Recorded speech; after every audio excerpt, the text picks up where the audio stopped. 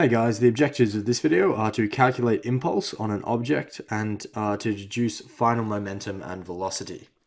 So the problem we have here is we have a 50 kilogram box which is being dragged across a smooth frictionless surface by a 90 Newton force applied at 30 degrees to the horizontal.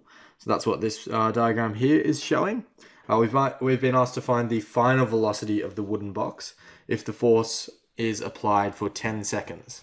So the way we're going to be doing that basically is we're going to be using our impulse and momentum relationship. So as you know, the impulse is the change in momentum. So we have a box which is initially stationary, meaning that the initial velocity of that box is 0.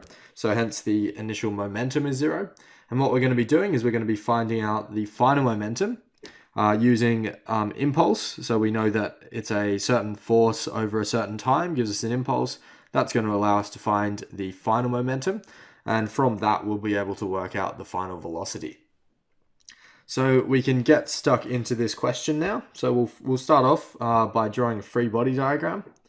So what I've drawn in here is our free body diagram.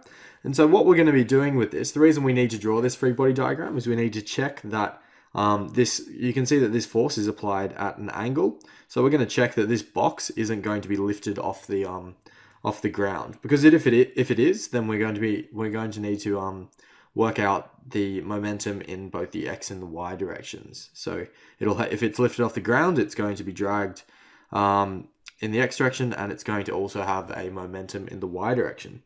So here's our free body diagram.